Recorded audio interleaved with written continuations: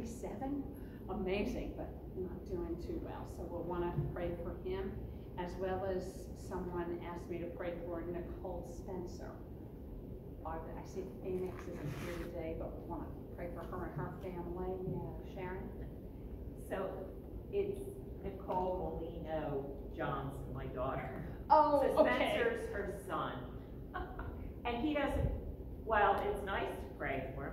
There's nothing wrong with him. Okay. She's the one with So we're pregnant with the broken ankle. Gosh. Foot. How are you all doing with that? Good.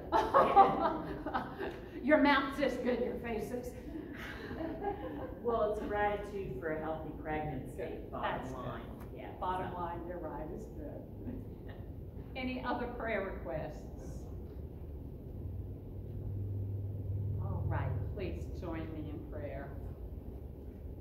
Great and gracious God, you are always more ready to listen to us than we are to come to you in prayer, and you have promised to hear our prayers. We pray for this church and its people, especially for all the folks listed in our bulletin, for Gordon, for Nicole, for all kinds of people who are suffering, like Phoenix and her family, for folks in distress and depression and fear. Lord, we ask your special blessing on Pastor Ken and Maria. We ask your presence with each person here today.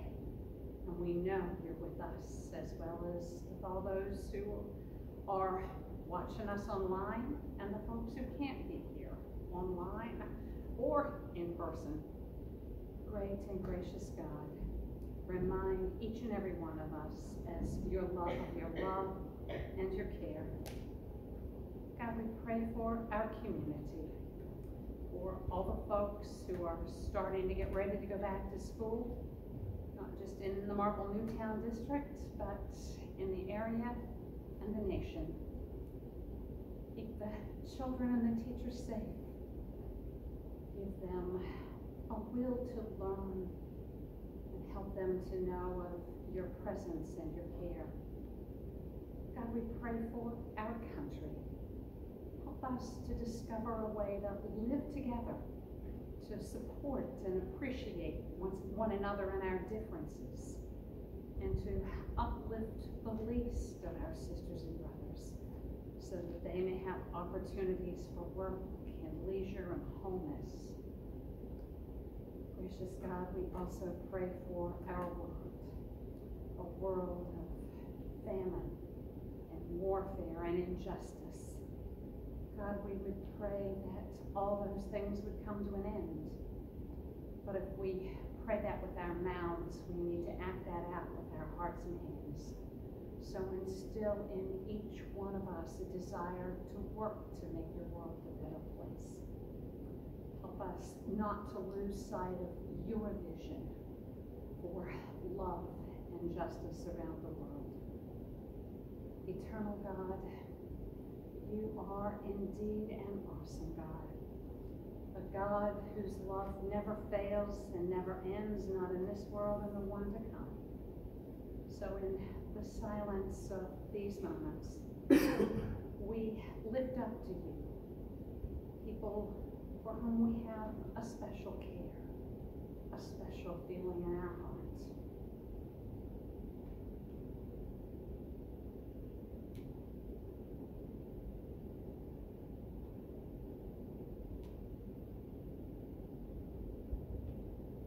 And now, Lord, we pray together the prayer that Jesus taught us to pray, saying, Our Father, who art in heaven, hallowed be thy name. Thy kingdom come, thy will be done, on earth as it is in heaven. Give us this day our daily bread, and forgive us our trespasses, as we forgive those who trespass against us. And lead us not into temptation, but deliver us from evil. For thine is the kingdom, and the power, and the glory forever. Amen. I watched with joy as many of you put offerings into the offering plates. Thank you for your continued generosity to this church and to God.